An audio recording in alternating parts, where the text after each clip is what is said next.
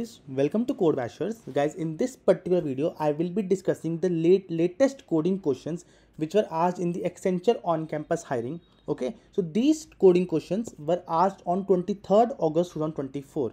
So guys, total 2 coding questions I will be discussing in this particular video.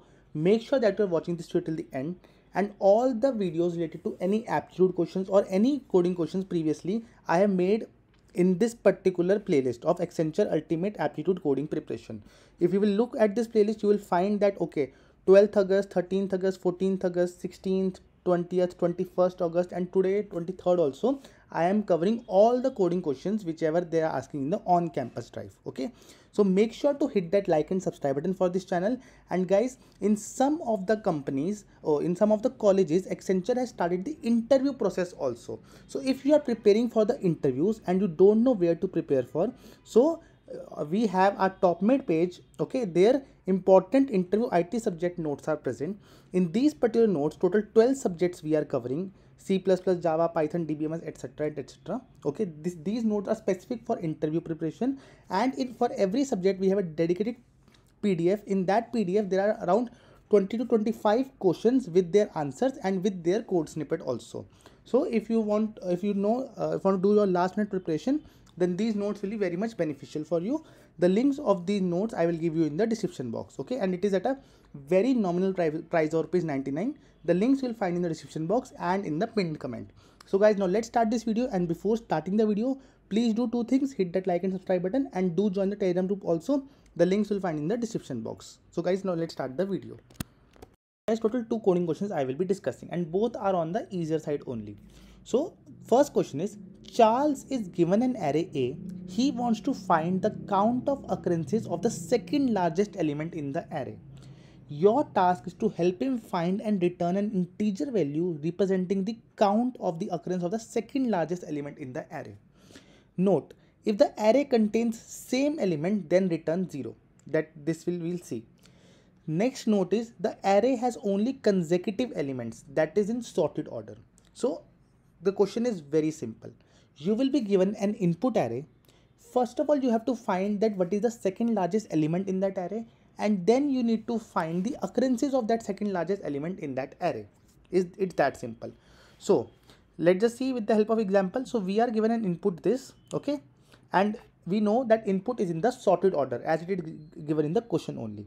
So this is the input in the sorted order. Okay, so you can see here 5, 5, 5, and then 4. So what is the second largest element? Largest element is 5. The second largest element is 4. And how many times 4 is occurring? That is how many times the second largest element is occurring? It is occurring 2 times. So therefore the output is 2. It's that simple. Let's just move towards the next example, and the base case will be clear to you. The array input length is 1. The element is only 1 only.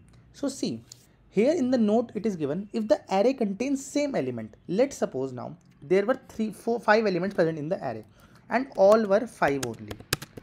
So in this case, what should be the output? It will be 0, because see, all the 5 elements are same. There is no second largest element. There is only single largest element, and all the elements are same. So therefore no second largest element is present here. Therefore the answer is 0. Okay, so I hope this thing is clear to you. Now let's just quickly move towards the approach. So approach will be very much simple. The first thing is to find the second largest element, and then we will find that occurrence. Now how to find the second largest element? It's see how to find the second largest element. So see, we know that the input array is sorted in nature. We know that input array is sorted in nature. It means that the last element of the array will always be the highest element. Okay, I hope it's clear to you. Since the input array is sorted in nature, therefore the last element of the array will always be the highest element. Now, is it possible, is it obvious that the second last element will be the second largest element? No, because that last element is the largest, but that large element can also repeat itself. So what we will do, we will iterate over the array from backward, that is the second last index. On last index, always the highest element will be present, that is guarantee. But on the second last index, what we will do, we will start iterating the array from that index till the 0th index, and we will check this element with the next element.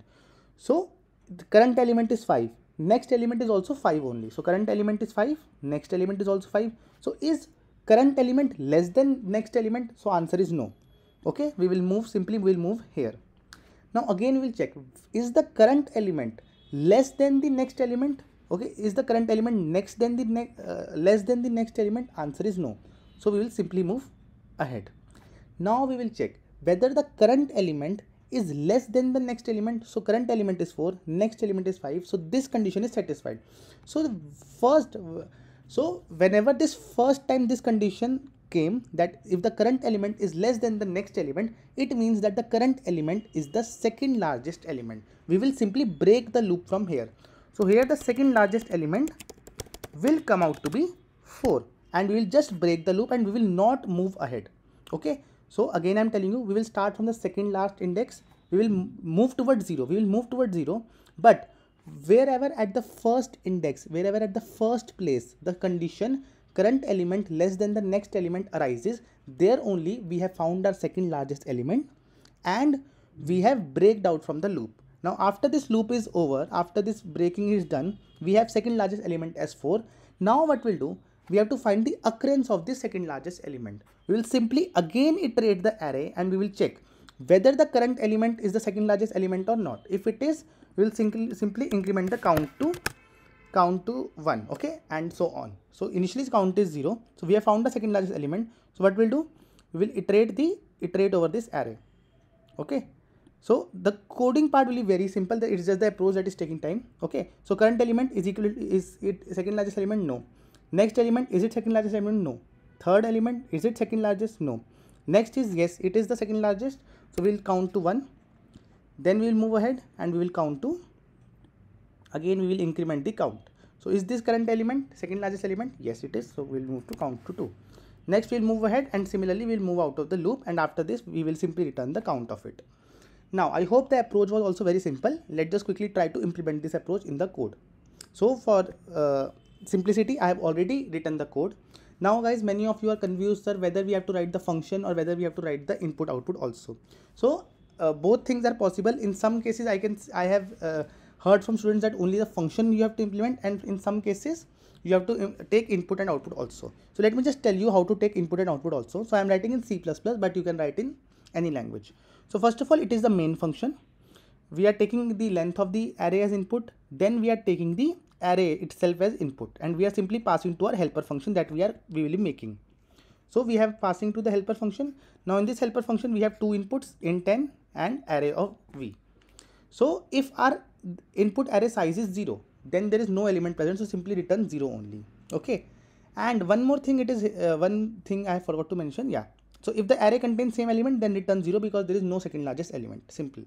So what we'll do, first of all we have to find the second last element. So we will initialize the second last element with 0 only, because if we are not able to find it, we will simply return it. Okay, next what we are doing, so for what we are doing now, we will be iterating from second last index till the 0th index, and we will do I minus minus, and we will check if the current element is less than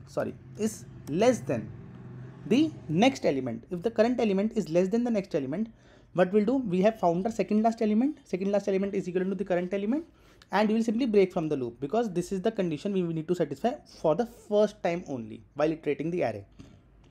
Now we have found the second last element after this loop. Int occurrence will be 0, that how many times it is coming inside this array.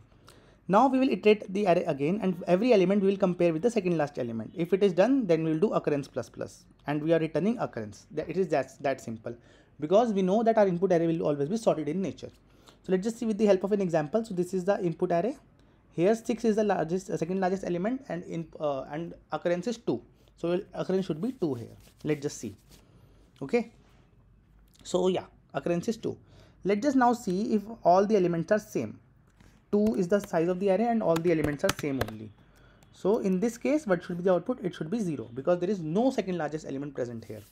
And then we will see one more example also. So this one, yeah, let me just copy paste it. So yeah, here for it is coming as 0, and let's just see for this one, it should give us 2 only. This is the input, 2 it should give us. Yeah, it is giving 2. So I hope this particular question is clear to you. It will pass all the test cases that will be given to you. Okay. So now let's just move towards the second question. Okay, so guys, now let's just see the question 2. But before moving ahead, two things I want to remind you. First of all, on our TopMate page, we have important interview IT subject notes. Okay, so total 12 subjects we are covering. We know that in some colleges, Accenture has started taking the interview process also. So if you are preparing for your interviews, then these notes can be beneficial for you. 12 subjects we are covering. For every subject, there are around 20 to 25 questions which are very important, and we have given you the question, the answer, and the code snippet also wherever possible. Okay, these notes will help you in last minute preparation. These are at a very nominal price of ₹99. If you are interested in these notes, the links you will find in the description box as well as in the pinned comment. And the second thing is that if you have not hit that like and subscribe button till now, please do it, because lot of interview experiences also regarding Accenture I will be posting on this channel. So guys, now let's move towards the second question. So given a string and two characters, character 1 and character 2 as input, again this question is at a very easy level. Replace all occurrences of character 1 with character 2 and character 2 with character 1 in the input string. Okay, this is the question. Let's just see the example. So input 1 is apple is the input string. Character 1 is A, character 2 is P. It means that character 1, so wherever in the input string character 1 is coming, it should be replaced by character 2, and wherever in the input string character 2 is coming, it should be replaced by character 1. So apples, so A should be replaced by P and P should be replaced by A. So what will be the output? So A is replaced by P and P are replaced by A, and rest all remain same. So this will be the output. Comment. Yeah. Let's just see with the help of another example. So input is code bashers. C should be replaced by B and B should be replaced by C in the input string. So C we have replaced by B here and B we have replaced by C here, keeping all the things same. Rest all things same. So this was that easy.